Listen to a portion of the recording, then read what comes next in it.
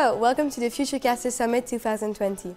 I'm Marion Lambert and here is Florent and I will be asking him a few questions. Hello. Hello. So what are some of the top benefits that you see internet connectivity can bring to people everywhere? So internet connectivity helps a lot in domains such as education. We can see high schools and universities or even schools having online courses.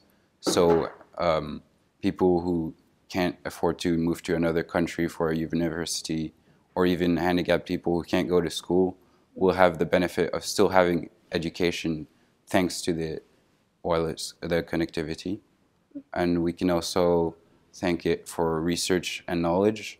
For example, in the scientist domains, a lot of them use internet, of course.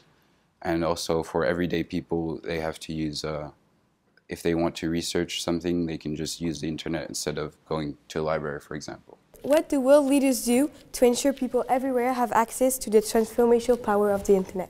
So world leaders right now, the main subject is 5G.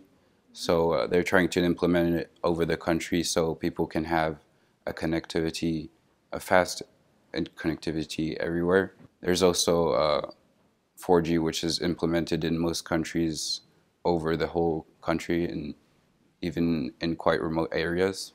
What encourages you about the way digital technologies are headed in general? So right now, I would say they're more headed towards artificial intelligence, which is growing exponentially fast.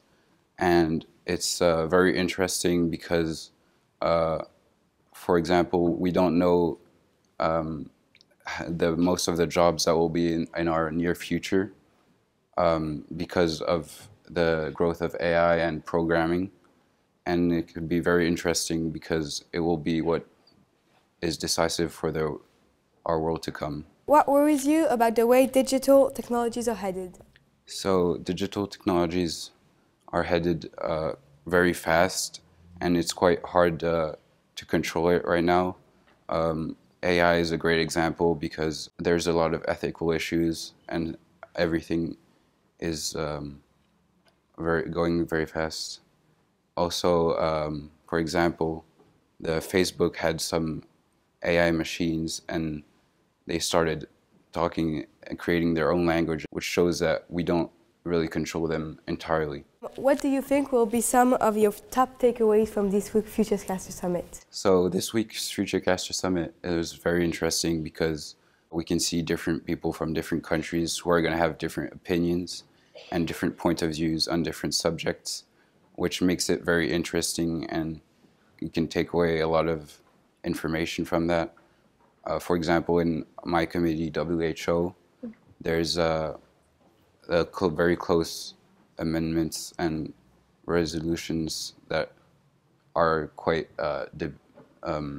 debatable because some people will vote for them or against them, and it ends up quite close. Well, thank you for your interesting points of view. Thank you.